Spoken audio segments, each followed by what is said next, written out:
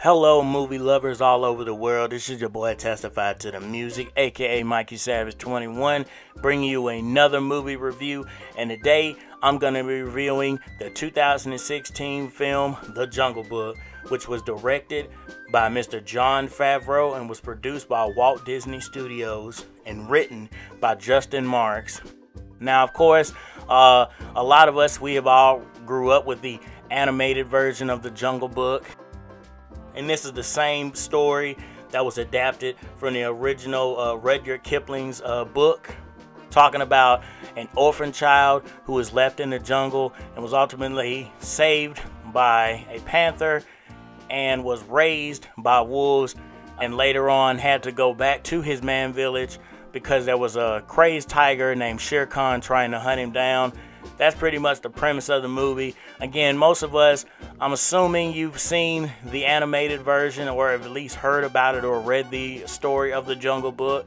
But today in this movie review, all I'm simply going to do is just give my general thoughts on what I thought about the film as a whole. And I'm going to list some things that I liked and disliked about the film. And of course, this is a non-spoilers review, so you guys don't have to worry about me spoiling anything for you in the movie. But with that being said, let's hop straight into the review. And first off, just giving my overall thoughts on the movie, I have to say my expectations were very high for this film because from what I had heard weeks prior from other critics and from other friends that had seen the movie a little earlier than I did, my expectations were really high for this film.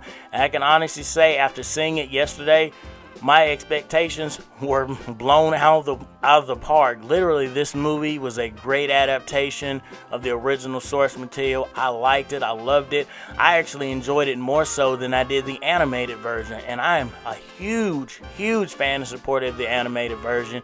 I watched it when it first came out, and I remember how great it was back then. But just seeing what they've done now with it and the story, and I just like it was really compelling. And I also saw this in IMAX, and if you don't know, I recommend you watching this in IMAX or IMAX 3D. Get all that you can out of this. I know it's a little bit of an extra money, but get the most out you can out of this film because this is an absolutely beautiful film. But moving straight into the things that I liked about the film, the first thing I want to talk about is the realism of the film. One thing that I was wondering about this new one is, again, this is a live action version of this as opposed to an animated version. So I was wondering how the animals would look, how it would transfer over onto the big screen and everything. And I got to say, that's one of the strongest things about this film is the realism in this film. And then this also ties into what I like about it also. The second thing, the actual cinematography or the set build. You know, it looks so real, it looks so vivid, you would actually think you were in the rainforest. But this was shot in an actual Hollywood studio, so you would think, hey, these guys actually went to the jungle. No, this was completely done green screen, and I got to say, it just looks beautiful. It was spot on. I didn't find any flaws or anything I saw wrong with it. Again, the cinematography here is just so beautiful, from the different set pieces to where you're hanging out with, to the wolves, down to the watering hole, even down to Baloo's cave and where King Louie is. You can just tell the amount of detail and artwork that went into this film. Another thing that I liked about it is I liked how it stayed true to the source material but took a different approach getting to the climax of the film. One of the things that I was wondering when I was watching this film was it going to take the same route that the animated version did? Was it just going to be pretty much like a step-by-step remake of the animated version, but just live action this time? And I can honestly say that they followed a lot of the same trends and things that they did in the animated version, but they went about it in a different way where they changed certain things, but still stayed true to the source material of the book that Kipling had wrote. And so I got to say, again, leading up to the climax of the film, it was just a great build-up. It was a great setup. I absolutely loved it. And again, you know, I thought it was going to be exactly paid remake pretty much of the animated version, like scene by scene. You have the talking vultures talking about this. You have Shere Khan making these types of moves. No, it was completely different, completely a new reimagining, but again, stayed true to the source material. Another thing I like is they had a good use of character development. This leads into the character motivations. I like how they were explained in this film. The one thing that they didn't do in the animated version is they didn't do a very good job of explaining everybody's motives, like why everybody was going after Mowgli or why everybody had such a special interest in Mowgli. In this film, you can tell why the wolves care about Mowgli. You can tell why the mother wolf, is so protective of Mowgli and why she cares about him. You get a reason for why Bagheera is so protective of Mowgli. You get a reason of why Shere Khan is so angry and so hateful against the man cub and why he wants to take out Mowgli. You even get good references of why Baloo is the way he is and why his motivations end up leading to him and Mowgli being close. And the same thing could be said about King Louie. All their motivations and their intentions were perfectly explained in this. The only thing that really wasn't explained in here was Kaa's motivations, but again, Kaa was such a small part of this film. Scarlett Johansson did a great job voicing Kaa. I actually loved Kaa when he came on screen, but he wasn't used for very long. So I can give that a little pass about, his motivations not necessarily being explained, because again, he wasn't that big part of a film. This leads me into the next part of the thing that I like, the voice actors. I have to say this was perfect casting. Everyone down from Ben Kingsley to Bill Murray as Baloo to Scarlett Johansson as Kaa to Idris Elba as Shere Khan. Idris Elba, his Shere Khan was, I dare say, better than the original Shere Khan version in the animated version. This guy was angry. This guy was pissed. You could tell that he was ticked and that he wanted Mowgli to be gone.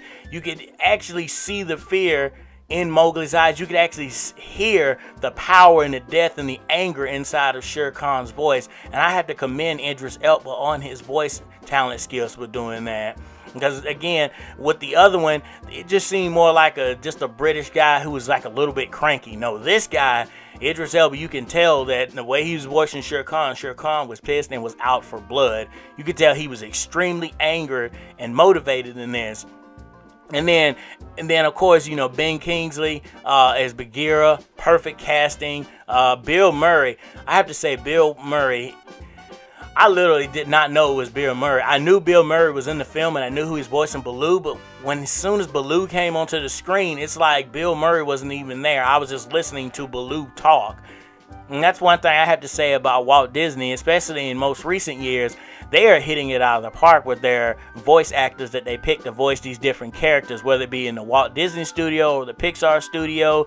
These guys know how to pick vocal talent, and they pick people who fit the character. It's not like they just throw someone and say, oh, you're an A-lister, I'm just going to throw you at this character. No, they pick characters based solely on what the actor's prowess is like and what their voice is like, and base that character around them. You heard me mention this with Jason Bateman in his portrayal of Nick Wilde in Zootopia. How he just brought that presence to Nick Wilde, and how it was just a perfect casting for that role. And that's one thing I can say, that's another strong point that the Jungle Book knocked out. Their voice casting was definitely on par. And leading to the last thing I liked here, but certainly there was a lot more to talk about, but just for video purposes, I want to keep this kind of short. But the last thing I want to talk about that I like was the emotional build.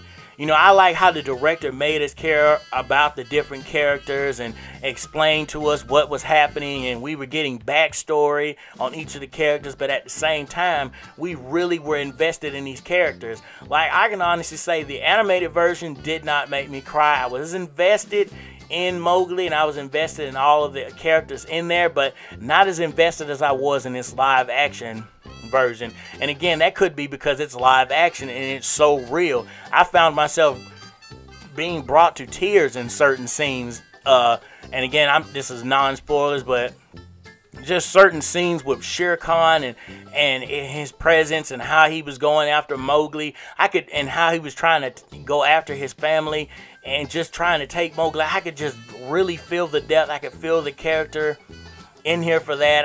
I just really felt emotional, and I felt a real emotional attachment. I think the audience felt the same way, because I asked a lot of the people coming out of the movie theater what did they think about it, and one of the things that we agreed on unanimously was how invested and how much we cared about these individual characters. We cared about what happened to Baloo. We cared about what would happen to King Louie. We cared about Shere Khan. We cared about Mowgli, and we cared about his family. We just really got an emotional investment in here, and I really like that. So leading into the list of things that I didn't dislike, and I originally only had one thing listed on here, but I actually, after doing this review, I actually have something else listed. And again, these are minor nitpicks. The only thing that I kind of dislike is the two songs that were in here, or the songs that were in here, they weren't utilized as much as the one in the animated version. It was fine, you know, the one in the animated version was a little more live, a little more swingish, had a little bit more of a groove to it. These versions, it seemed less swingish and more so doo-wop-ish, I should say. It wasn't really moving, you know, like the other versions were moving. And then the only other thing I could say that I didn't like is I didn't like how they didn't really touch upon any of the other humans in this film, because there were other humans in this, in the man cub village or in the man village. They really didn't, you know, go into detail about them. But again, I understand that's fine, because really we're supposed to be invested in Mowgli, so they only show little clippets here and there of the man village, which I understand and everything, because that was actually a main part of why they were there at the man village in the first place.